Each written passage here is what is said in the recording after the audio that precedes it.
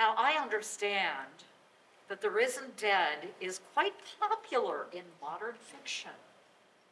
Would you believe I have not seen a single episode of The Walking Dead or Fear the Walking Dead? Oh no, I have enough nightmares of my own. I don't need that in my head. But the risen dead is nothing new. Our ancestors knew that you did the rituals. You made sure that the dead stayed dead. But after a battle, sometimes burials were hasty or didn't happen at all. And Ireland, being a very, very warlike place, was often prone to the risen dead. Now, you may have heard of the English strongbow sent by the English king to subdue Ireland.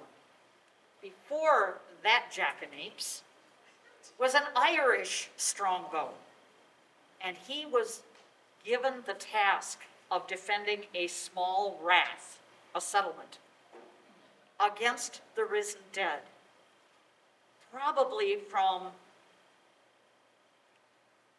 the remains of armor on some of the undead. Some of them were Norse, some of them were Irish tribesmen, so I wouldn't have been surprised to have found Brian Boru in their ranks.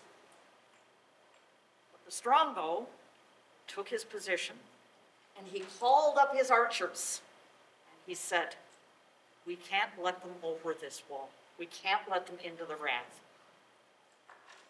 And this is what we will do. Gather all the arrows we have, crooked or no, all the arrows we have.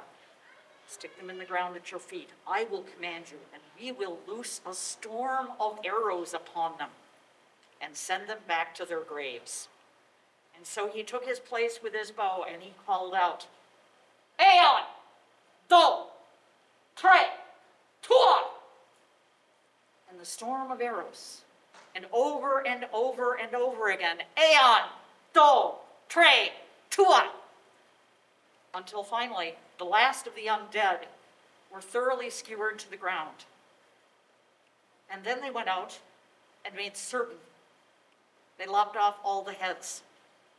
They buried them in trenches with their heads behind the knee of one leg, because no one can find their way back if they can't see where they're going.